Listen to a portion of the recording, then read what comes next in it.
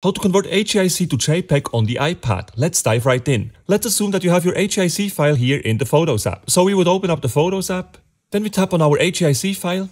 In the upper left corner of the screen we tap on the share icon and we choose Save to Files.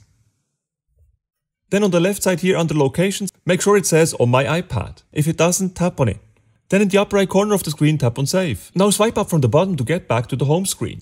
Next, open up the Files app. If you can't find it, you can simply swipe down with one finger from the middle of the home screen and you can then just search for Files.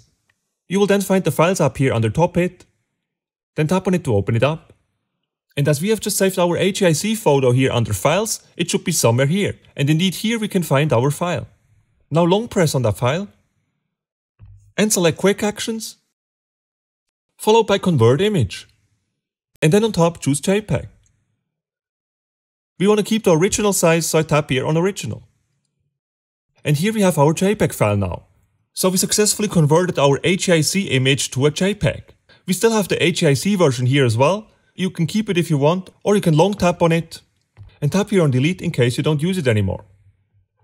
And this is how you convert HEIC to JPEG on the iPad. I have showed you how to get our HEIC file from the Photos app to the Files app. The reason we did this is actually that if you simply open up your file in the Photos app, there Quick Actions won't be available. That's why we first have to make sure to save our file in the Files app. And then from there, when we long tap on it, we can access these Quick Actions and then convert the image. So this obviously also means if you have your HEIC file in the Files app from the get-go, because you can directly convert it from there in the way that I just showed you in this video. If you enjoyed this video, please make sure to smash the like button and subscribe to my channel for more iPad tutorials.